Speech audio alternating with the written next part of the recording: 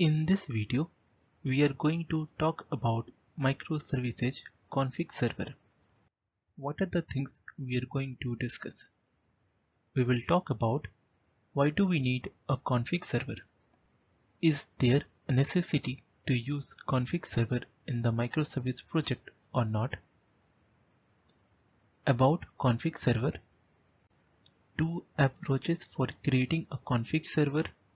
First is using Spring Cloud and second is Pivotal Cloud Foundry or PCF. We will also talk about what a mature config server looks like, and with respect to architecture design, we will talk about two approaches on a simple terms. First is config first and second is discovery first approach. So let's start. If I ask you what are the things stored in application.properties, the very common answers could be DB configuration like username, password, data source URL, login configuration, application configurations like application name, server port, and security configuration. And if you look, all these configurations are stored in application.properties. And this application.properties, when you build the jar, is part of that. So all these configurations will be part of the jar.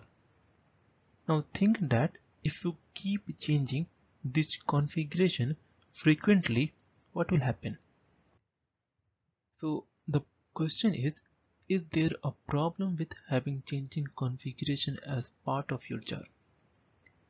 In order to answer, let's understand that you have an API, and this API you deploy it to a cloud or a traditional server.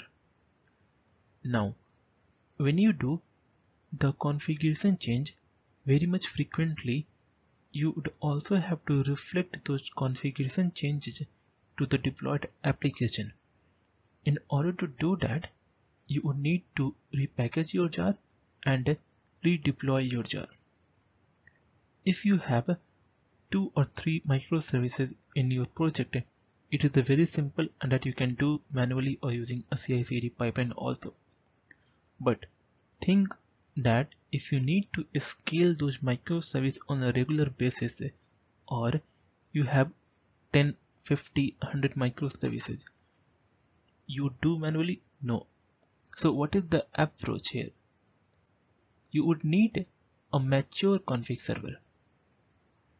But hold on, we have not talked yet about config server. So before moving to talk about what is a config server, let's have a look at a few important points with respect to config server in a microservice project. Is it mandatory to use? The answer would be no. It depends on the business use case. If you have some frequently changing configuration, then it is better to store that outside of your application jar or var or ER file. And if you store outside of your application's jar and you change it, you need to reflect those in your deployed application. In order to accomplish this, you would need a service that can effectively manage and reflect those external configuration in the deployed application. And that service we call as config server in microservice architecture. So what is a config server? If we talk about the definition of config server, I would say a service which helps in effectively managing and auto reflection of frequently changing application configuration to deployed applications. Here I have talked about two important terms. First is effectively managing and second is auto reflection. Now these two terms are important key aspect of a mature config server that we will talk about in later point of this video. But the question here is how I can effectively manage and auto reflect those changes. In order to proceed on that, Let's have a look on how do we create a config server first. In order to create a config server, you can use Spring Cloud package that provides you Spring Cloud config server. If you are using a Pivotal Cloud Foundry, a licensed one, you can have config server through Service Broker.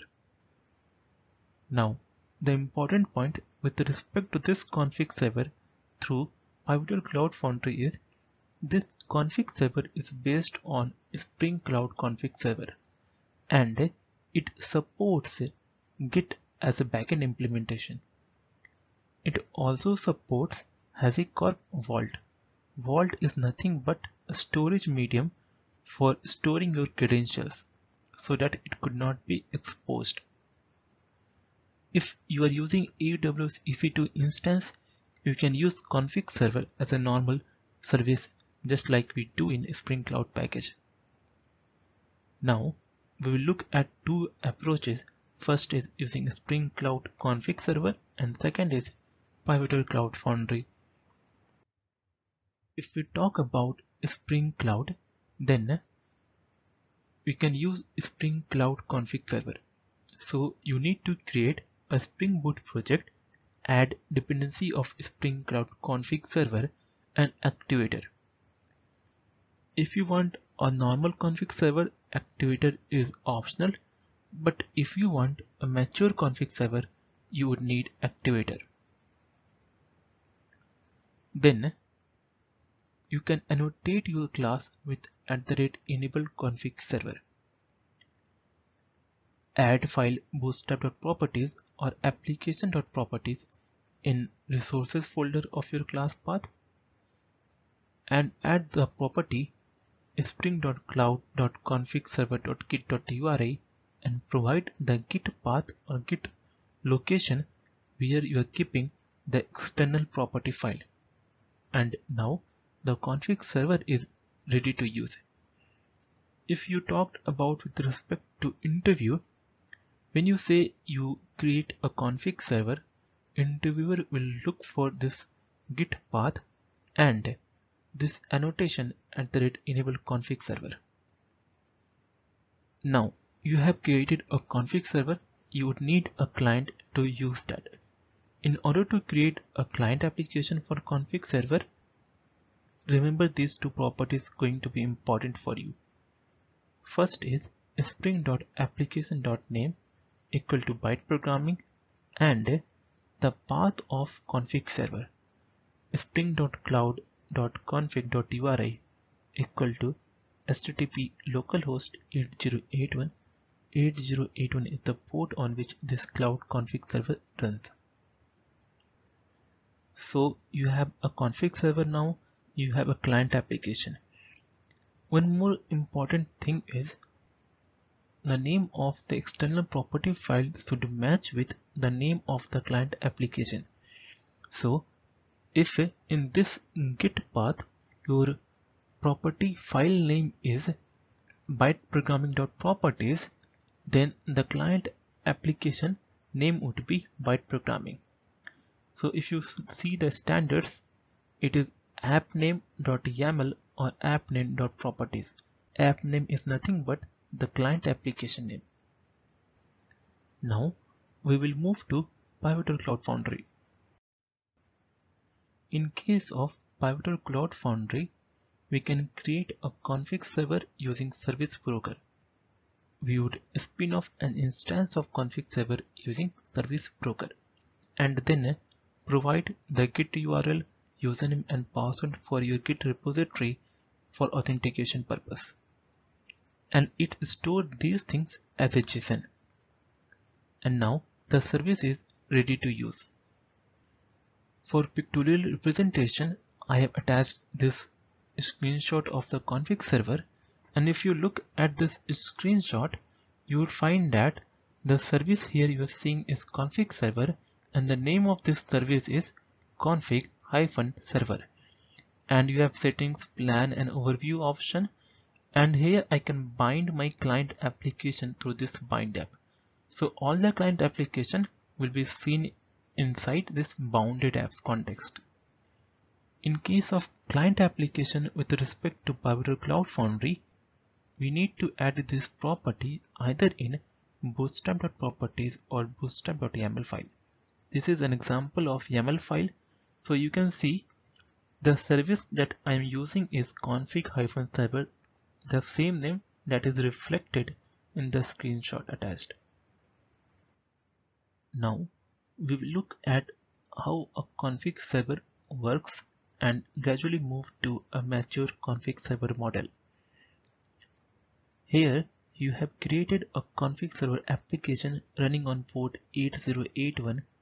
You have also a client application called Byte programming, and this Byte programming application is containing a bootstrap.properties file, and in this bootstrap.properties file we have mentioned the URL of config server. So it is http localhost 8081. The external configuration of this application file is stored in a Git folder, and let's say the file name is byteprogramming.properties.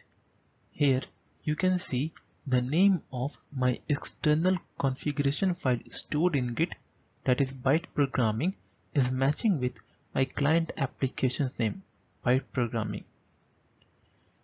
Now, Byte programming.properties path I need to provide in the config server. Let's put a message called hey byte programming inside this byte programming.properties. So once you do, you need to push this message to the config server, and your application will fetch this message from the config server. Now your config server and your application starts working. Let's update this message to good video. When you update the message, does it going to reflect to Byte programming application automatically? The answer is no. So what? Do we need to restart the application? Might be if you're not going for a mature model of the config server. Move ahead and let's see if there are any alternate solutions present apart from the restart of this application. If you don't want to restart your application every time you're making changes to this external configuration file, you need to use @refresh scope. You need to put this annotation on top of the class containing your REST endpoints.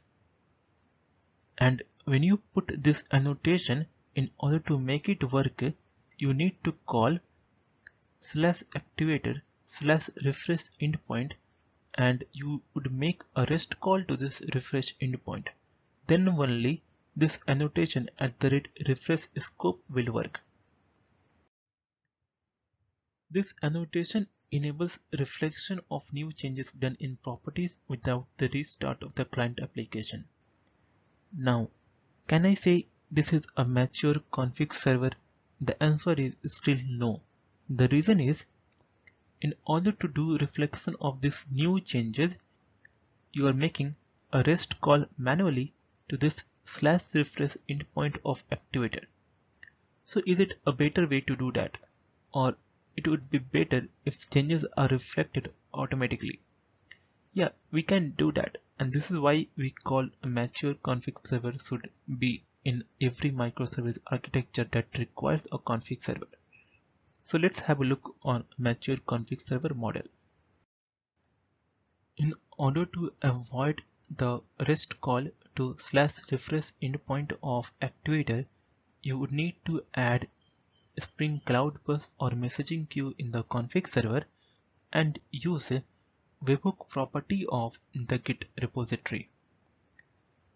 So let's say we have a Spring Cloud config server along with the bus, and we have an external Git repository storing my configuration files and a client application called Byte programming application.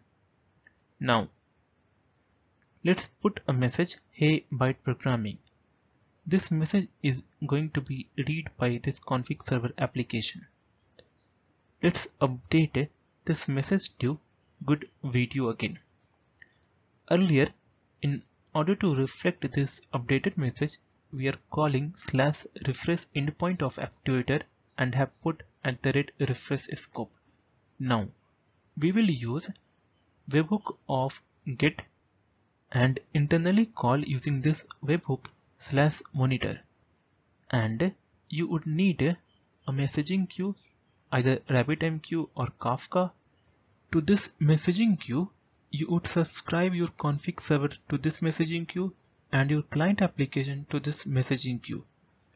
Now, if you update this message, this will be reflected to this messaging queue using a publish event, and your client application will read this publish event as it is subscribed to this messaging queue also.